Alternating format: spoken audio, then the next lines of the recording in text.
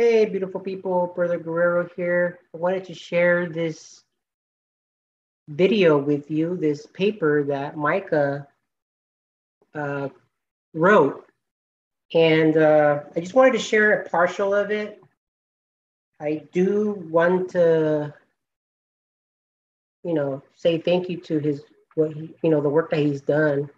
He did mention that we can use his work any way we like to. So I wanted to go ahead and do that today with you. I felt impressed to read this.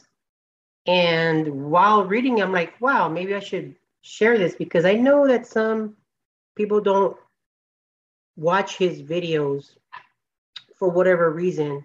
And I figured maybe I can share it. I will leave a link below. His videos are pretty long, and that's probably one of the reasons why people don't have the time to do it. But hopefully you have at least 30 minutes of my time, of your time, to listen to what he has shared. So let me just go ahead and read this, okay? It's the Times of the Gentiles, chapter 1, and it says, let me pose a hypothetical situation and question to you mothers who have daughters. Your daughter comes up to you. She has 3 boys she is interested in. She doesn't know who the right one is. You as a mother don't like any of these 3 choices. You don't think any of these 3 is the right choice. Do you say to your daughter, A, daughter, those with the Spirit will know the right one, or B, daughter, those with the Spirit will know the right one when he comes along? Sherlock Holmes solved a mystery due to a dog not barking when he realized that the dog barked at everyone except for those he was familiar with, and there was no reported barking on the night of the incident. It wasn't evidence, but rather the lack of evidence that made things clear. Elder Bruce R. McConkie asked the question, does anyone know when the Lord will come to New Jerusalem? Now remember, the saints will know the day and the hour of the Mount and Olives, as well as the great and dreadful day. Ergo, this quote from Elder McConkie must be talking about New Jerusalem, as it will be the only event that will sneak up on the saints. After asking the question, Elder McConkie answered it, as the day and the hour, no. As to the generation, yes. The saints, the children of light, those who can read the signs of the times, those who treasure up the Lord's word so they will not be deceived, will know the generation. Elder Bruce R. McConkie, when he wrote this, obviously thought that the generation could already be identified, which will become more and more apparent as I continue. The prophet Joseph Smith said, there are those of the rising generation who shall not taste death till Christ comes. This was said in 1843 of April 6th. And Elder Bruce R. McConkie explained, who would constitute the rising generation? Quote, the rising generation is one that has just begun. Thus, technically, children born on April 6, 1843, will be the first members of that rising generation, and all children born, however, many years later, to the same parents would still be members of the same rising generation. It is not unreasonable to suppose that many young men had babies at the time of this prophecy, and also had other children as much as 50 or 75 years later, assuming, for instance, that they were married again to younger women. This very probable assumption would bring the date up to, say, the second decade in the 20th century, and the children so born would be members of that same rising generation of which the prophet spoke. Now, if these children lived to the normal age of men, generally they would be alive well past the year 2000 AD. So that rising generation would have entailed people born as late as 1920. What should you have noticed about these three quotes? They all had to do with the generation Joseph Smith said that some of the rising generation would be part of it. Not all and not even most. Some. McConkie clarified that those born as late as 1920 would still constitute this generation. That would mean that at least some born between 1915 through 1920 would live to see the Lord's second coming to New Jerusalem. This is also supported by this prophecy given by James E. Talmage. Quote, "The 10 tribes shall come, they are not lost unto the Lord.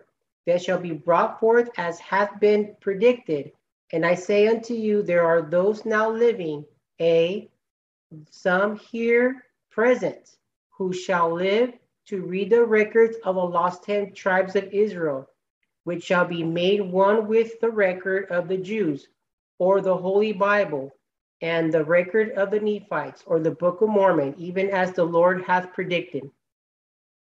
James E. Talmage was not so much prophesying, but bearing his testimony of Joseph Smith's prophecy. Once again, some born between 1915 through 1920 will live to see New Jerusalem. We also have the quote from Wilford Woodruff, who said in 1873, "But one thing is certain, though the Lord has not revealed the day nor the hour wherein the Son of Man shall come, he has pointed out the generation and the signs predicted as the forerunners of that great event have begun to appear in the heavens and on the earth, and they will continue until all is consummated." And here are the references, guys. I'm not going to read the references. Maybe sometimes I will, but most of the time I won't. Wilford Woodruff says that the signs to point out the generation, the major signs, had already begun to move forward, once again confirming the timeline. Post 1873, pre-Elder McConkie's quote. Remember the story of the mother and Sherlock Holmes I gave at the start. President Woodruff here, like the mother in the story, is saying when forerunners had begun, while McConkie did not. Now we need to answer, what is this generation? What is this generation that we are trying to identify? Yes, it is the generation that will live to see Christ return in New Jerusalem. But how do we know that? We know that because of Christ's prophecy regarding the generation in which the time of the Gentiles are fulfilled. Thus, we need to have an understanding of the times of the Gentiles and when they were fulfilled. The times of the Gentiles begin. The Doctrine and Covenants Student Manual, section 45, explains. President Joseph Fielding Smith explained that the times of the Gentiles commenced shortly after the death of our Redeemer. The Jews soon rejected the gospel and it was taken to the Gentiles. The times of the Gentiles have continued from that time until now. The Lord said, "But many that are first shall be last, and the last shall be first." In that day, the gospel was given first to the Jews and then taken to the Gentiles. In this dispensation, it was taken first to the Gentiles, and afterwards it will go to the Jews. The times of the Gentiles began with Peter's vision and the baptism of Cornelius. The fullness of the times of the Gentiles. Moroni, when visiting Joseph Smith as a young man, said the fullness of the Gentiles was soon to come in. In 1830, the Lord said, "I have sent forth the fullness of my gospel by the hand of my servant Joseph." We know that Joseph ushered in the fullness of the gospel, and thus what Moroni had told Joseph had come to fruition. The fullness of the times of the Gentiles was come in, or as Elijah declared, the time has fully come. The fullness of the gospel included celestial law, which contains in the law of consecration and celestial marriage. The times of the Gentiles is fulfilled. In Doctrine and Covenants, section 45, we read verses 28 through 30. And when the times of the Gentiles is come in, a light shall break forth among them that sit in darkness, and it shall be the fullness of my gospel. But they receive it not, for they perceive not the light, and they turn their hearts from me because of the precepts of men. And in that generation shall the times of the Gentiles be fulfilled. In 3 Nephi chapter 16, verses 10 through 11, we read, And thus commandeth the Father that I should say unto you, at that day when the Gentiles shall sin against my gospel, and shall reject the fullness of my gospel, and shall be lifted up in the pride of their hearts above all nations, and above all the people of the whole earth, and shall be filled with all manner of lyings, and of deceits, and of mischiefs, and all manner of hypocrisy, and murders, and priestcrafts, and whoredoms, and of secret abominations. And if they shall do all those things, and shall reject the fullness of my gospel, behold, saith the Father, I will bring the fullness of my gospel from among them. And then will I remember my covenant which I have made unto my people, O house of Israel. In these verses, we learn that the fullness of the Gentiles is to come in. The fullness of the Gentiles is synonymous with the fullness of the Lord's gospel. However, the people rejected celestial law. They turned their hearts from it and began to be infiltrated by the precepts of men. And in that generation's lifetime, the times of the Gentiles was to be fulfilled.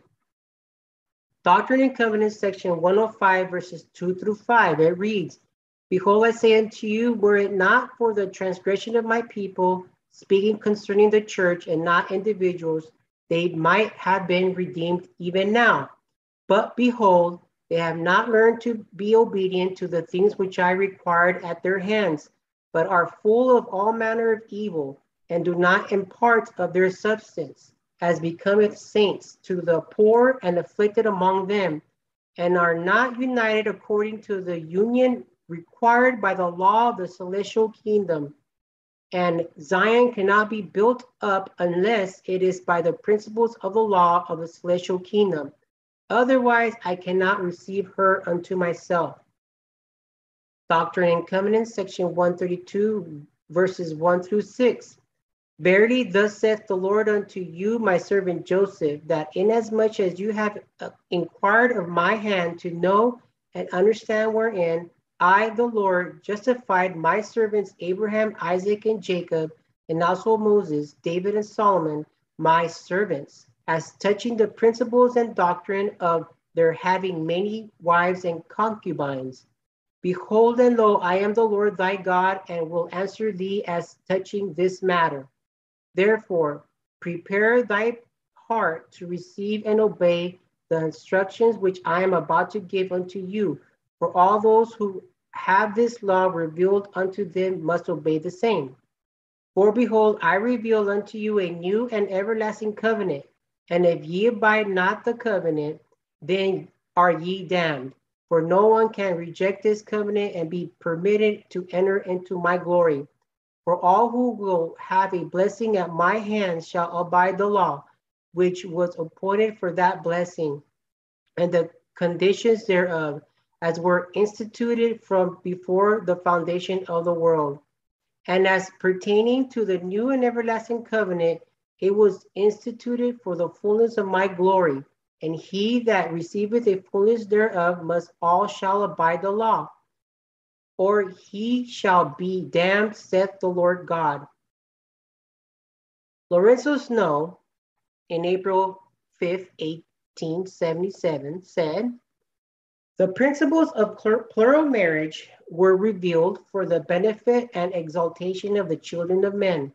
But how much unhappiness has arisen from failure on the part of some who have contracted this order of marriage to conform to the laws that govern it. But does it arise through any defect in the order of the marriage system?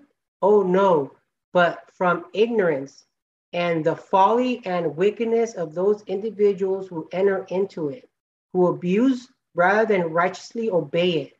So in regard to the principles of the United Order, its principles too are sacred, and I assure you, we will never go back to Jackson County, Missouri, there to build up a new Jerusalem of the latter days until there is a perfect willingness on our part to conform to its rules and principles. Church history topic, United Order. This is from it says LDS.org.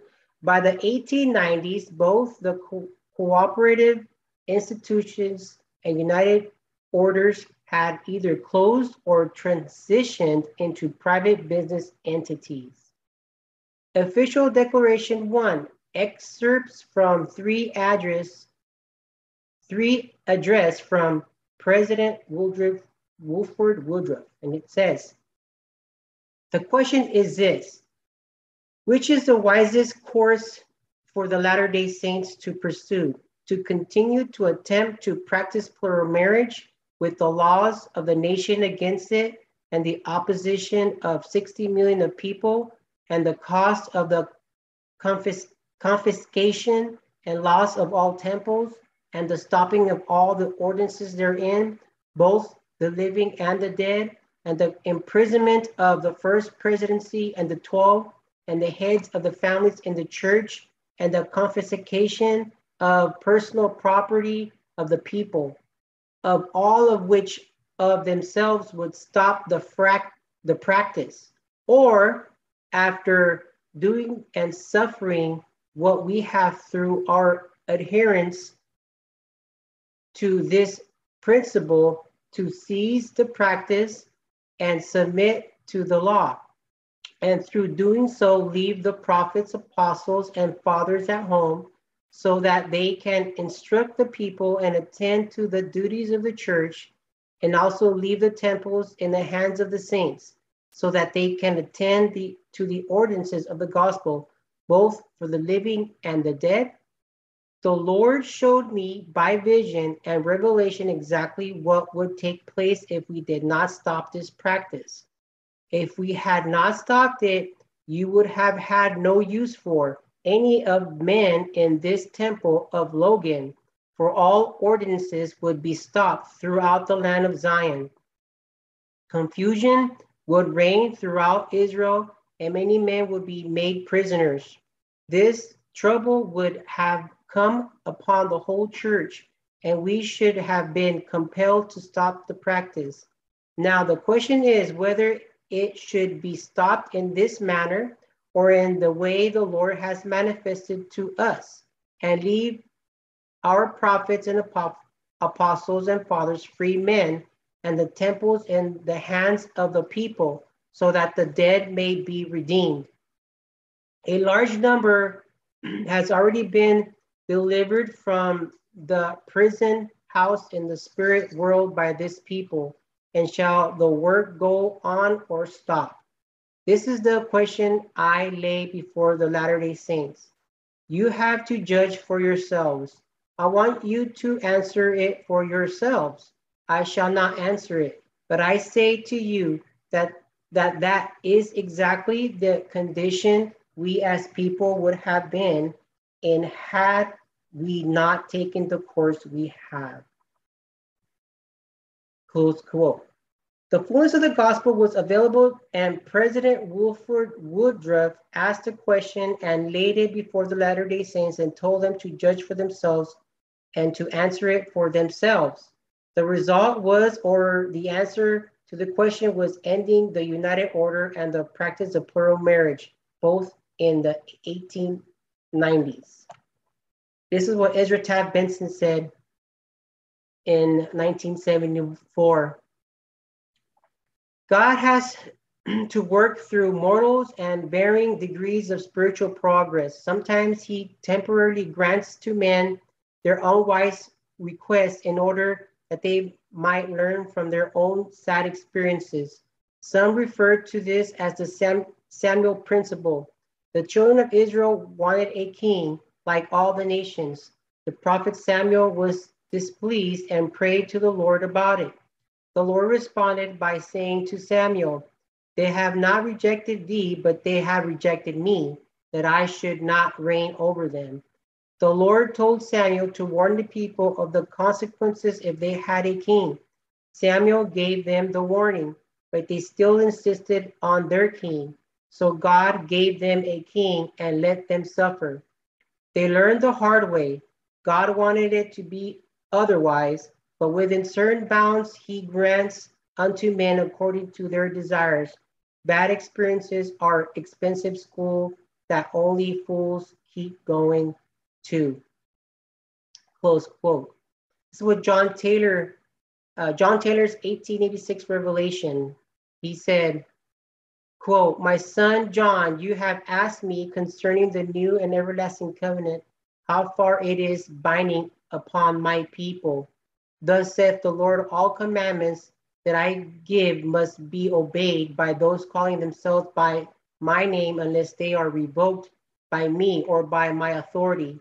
And how can I revoke an everlasting covenant? For I, the Lord, am everlasting, and my everlasting covenant cannot be abrogated nor done away with, but they stand forever.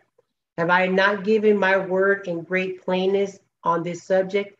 Yet have not great numbers of my people been negligent in the observance of my law and the keeping of my commandments? And yet have I borne with them these many years, and this because of their wickedness, because of the peerless times, and furthermore, it is more pleasing to me that men should use their free agency in regard to these matters. Nevertheless, I, the Lord, do not change, and my word and my covenants and my law do not. And as I have theretofore said to my servant Joseph, all those who would enter into my glory must and shall obey my law. And have I not commanded men that if they were Abraham's seed and would enter into my glory, they must do the works of Abraham? And I have not revoked this law, nor will I, for it is everlasting. And those who will enter into my glory must obey the conditions thereof. Even so, amen. It was confirmed that this was written by the hand of President John Taylor. However, President Grant, in an official statement, clarified that it was not a revelation binding on the church.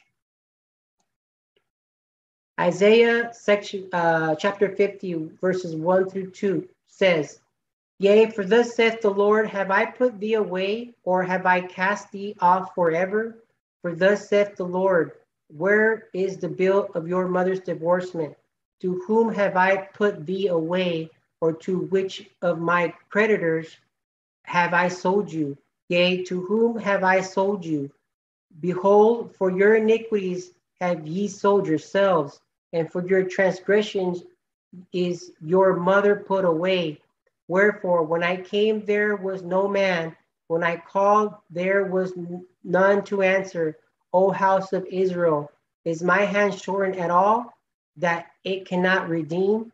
Or have I no power to deliver?" Old Testament Student Manual, 17 through 11 on Isaiah 50.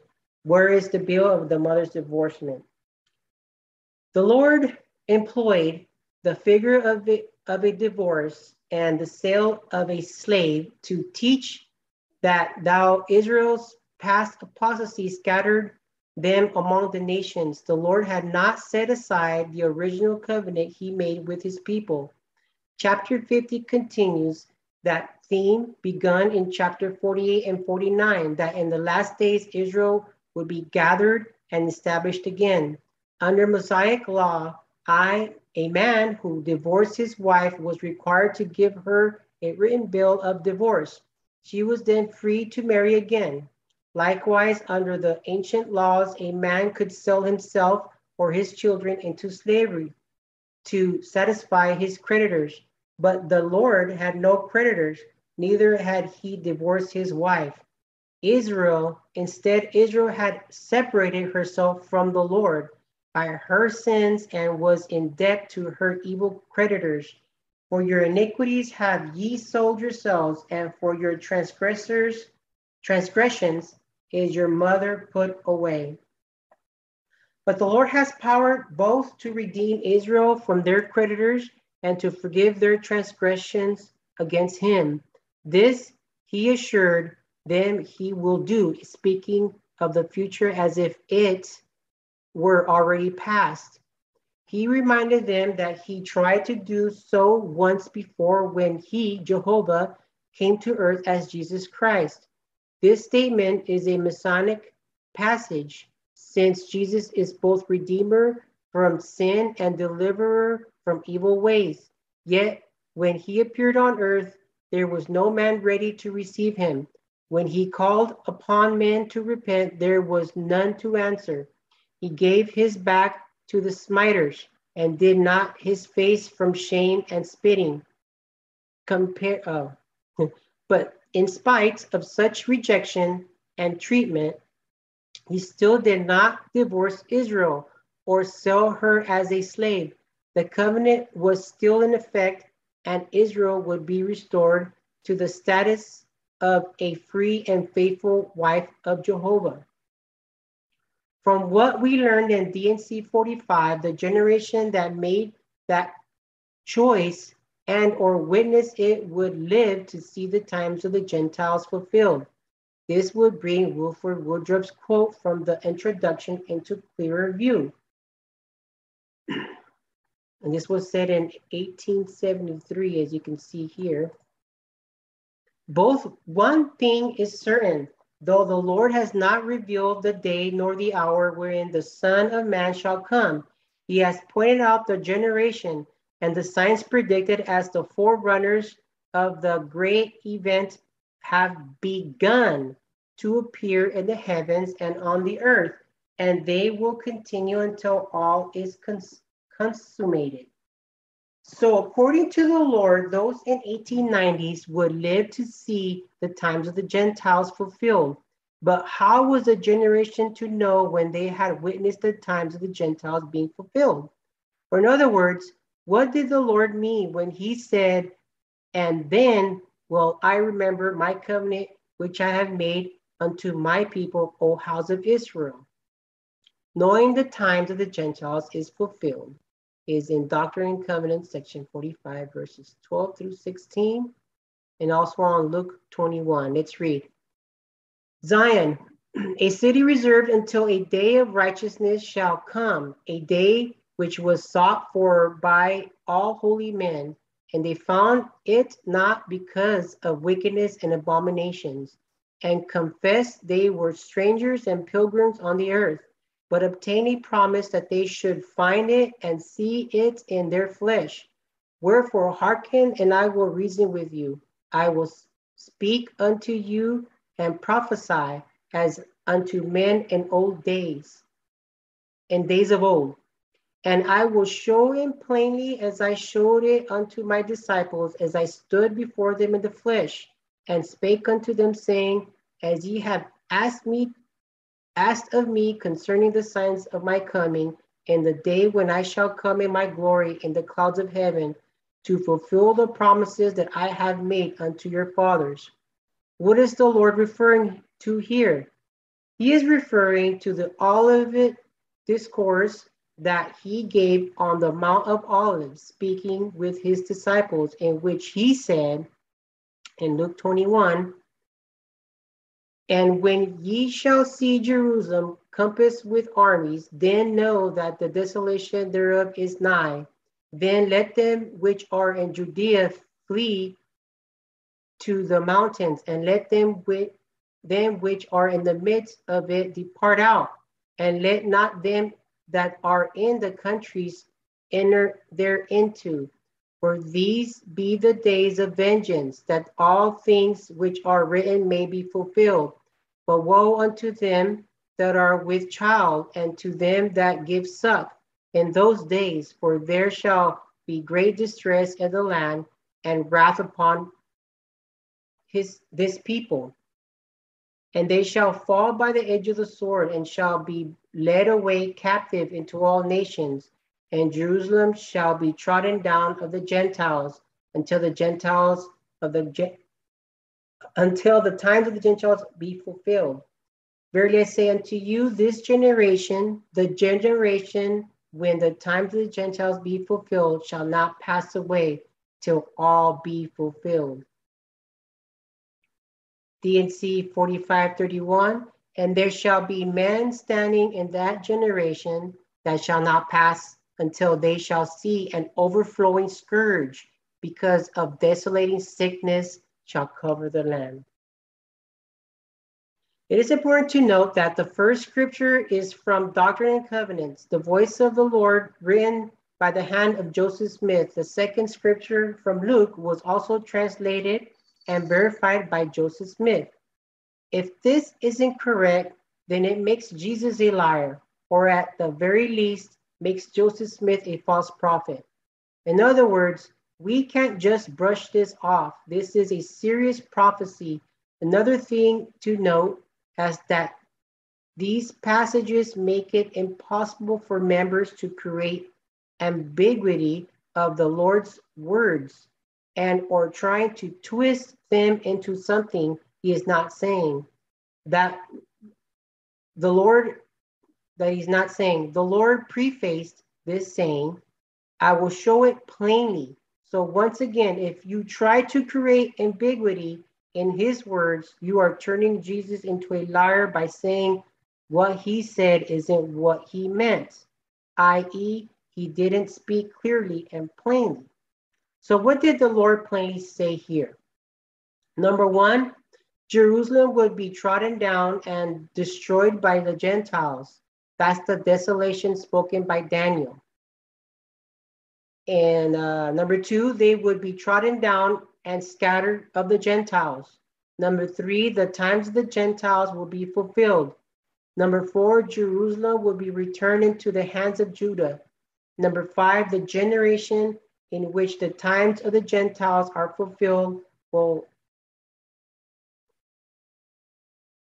have men standing from that generation, which shall not all pass until they see a desolating sickness cover the land and see the coming of the Lord.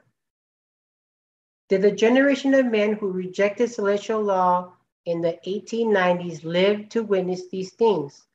President Joseph Fielding Smith said, as recorded in the D&C Student Manual, chapter 45, quote, Jerusalem will no longer be trodden down until trodden down of the Gentiles.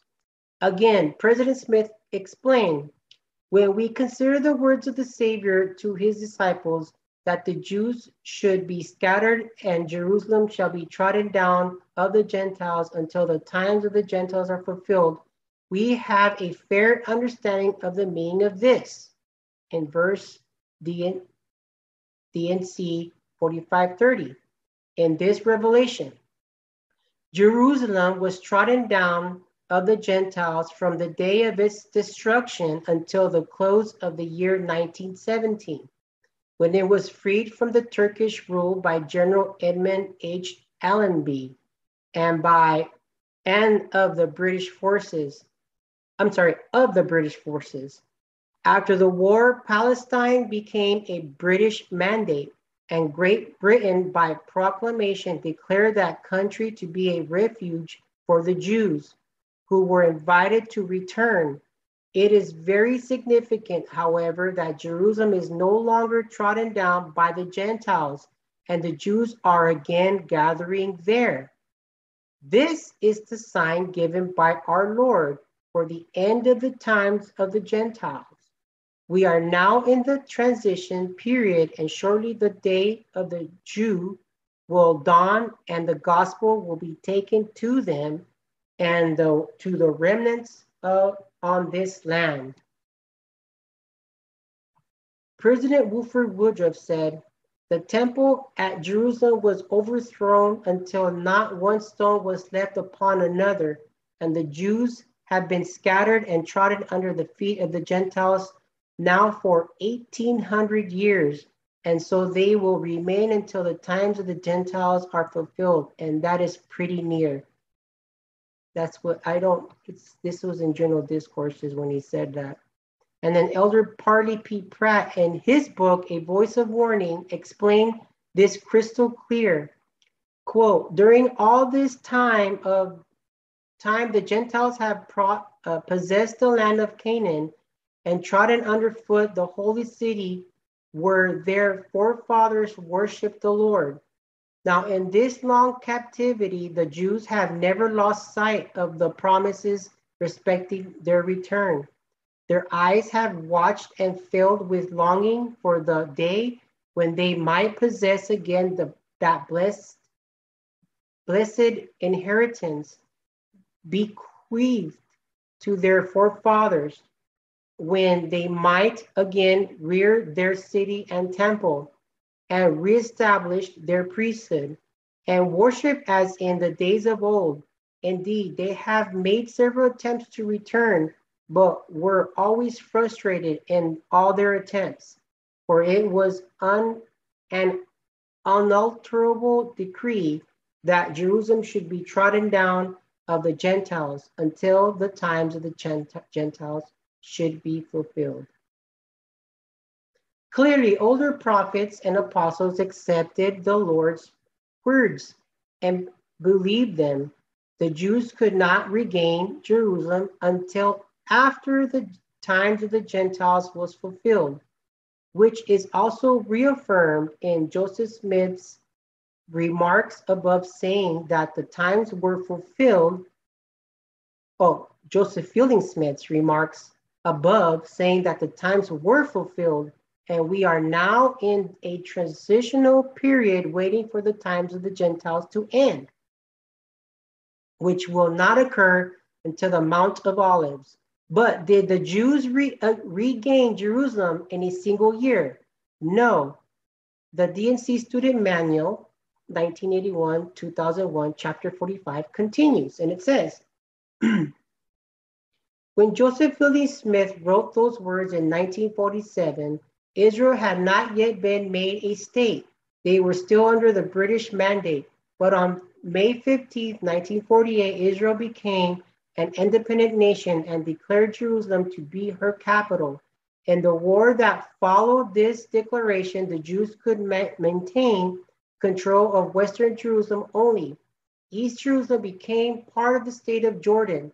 In General Conference in 1966, Elder Smith, now president of the Quorum of the 12, said, Jesus said the Jews would be scattered among all nations, and Jerusalem would be trodden down by the Gentiles until the times of the Gentiles were fulfilled. The prophecy in section 45, verses 24 through 29 of the Doctrine and Covenants regarding the Jews was literally fulfilled. Jerusalem, which was trodden down by the Gentiles, is no longer trodden down, but is made the home for the Jews. They are returning to Palestine, and by this we may know that the times of the Gentiles are near their close. That was said in 1966. It is interesting to note, and the manual continues, that during the Six-Day War of 1967, Israel conquered the West Bank, including Jerusalem, and for the first time since the city fell to the legions of Titus in AD 70, Jerusalem came completely under the control of the Jewish government. So what do we plainly take away from this? Number one, the generation of the 1890s was told they would live to see the times of the Gentiles fulfilled. The Jews became no longer, that's number two, the Jews became no longer trodden down of Gentiles, 1917 at the earliest and 1967 at the latest. By virtue of this, the times of the Gentiles are now fulfilled no later than 1967. This is 27 through 77 years from the generation rejecting celestial law in the 1890s, clearly fulfilling that prophecy. Number 3, there will be men standing in that generation that will not all die before they see a desolating sickness sweep the earth. Not all of that generation generally will pass before they see the second coming of the Lord, which is 1917 through 1967. Number 4, the Savior will return during the lifetime of that generation, for if this generation all passes before the Lord's return, Christendom should rightfully collapse. So identifying the generation. We at this point in the time and uncanny, I don't even know how to say that, amount of proof that the year 1917 is to start. Number 1, Joseph Smith's prophecy of the rising generation, these born as late as 1920. Number 2, the Lord telling us that the generation who rejects celestial law will live to see the times of the Gentiles fulfilled. The rejection took place in the 1890s. Number 3, Elder Talmage's prophecy of those born in 1917 living to see the 10 tribes and their scripture. Number 4, 1917, the Jews reclaimed their homeland, which was the sign of the times of the Gentiles being fulfilled. There will be some born in the year 1917 that will live to see the 10 tribes return, as well as Christ come to New Jerusalem. Those born in 1917 became 103 years old in 2020. The oldest people living on earth today are around 115, meaning we are within the final 10 years until the 10 tribes return and Jesus appears to New Jerusalem. But obviously the generation was not everyone's born in a single year, nor was Jerusalem completely untrodden down to the Gentiles in a single year. There is a range. Not coincidentally so, the Doctrine and Covenants student manual teaches what happened 50 years later, a significant number to the house of Israel, a jubilee. During the Six-Day War of 1967, Israel conquered the West Bank, including Jerusalem, and for the first time since the city fell to the legions of Titus in AD 70, Jerusalem came completely under control of the Jewish government. So this generation was anybody born between 1917 to 1967. Anybody born in 1917 through 1932 would constitute the old of that generation, or in other words, the sum mentioned. Anybody born between 1932 through 1952 would constitute the bulk of the generation, or a lot, or men standing from that generation. Those born between 1952 through 1967 would constitute the babies of that generation, or almost all will live to see the fulfillment of all things. So we have already done the year with the old. So if you were to do the years of the bulk, you would have to work with the average life expectancy, not the oldest people alive. The average life expectancy in the USA is 78. In 3 Nephi 28 verses 2 through 3, we learn that the age of man is 72, which means that the fulfillment of all these things should take place between the years 2010 through 2030. Looking at those years, what would that make 2020? The hinge point. President Nelson, which he mentioned in January 2nd, 2020, I guess you can find that in church news. The babies of that generation, those born between 1952 through 1967, most or almost all of them will live to see these events. This means these events have to take place well below the average life expectancy to make the numbers comfortably below the average life expectancy. I've used 60 years of age, and I believe to be fair, using that it puts the no later than dates at 2012 through 2027, which is even here, 1952 through 1967 plus 60. We are looking for a period of 14 years, which we will prove later in the series. But for now, let's simply just say that these 14 years are 7 years of plenty and 7 years of famine. This will become important as we continue to unfold this. The consensus of the data derived from prophecy is that the 10 tribes need to return and Jerusalem built somewhere no later than this time period. It is important here to identify no later than, although the time period for the great and dreadful day is set, the time period for the return of the 10 tribes building of the New Jerusalem and the Lord coming to New Jerusalem was not set, even now. The fulfillment of these events is guaranteed. The generation that will get to redeem and build New Jerusalem is not. Joseph Smith's generation could have built it. Jesus could have been living with the saints for almost the last 200 years.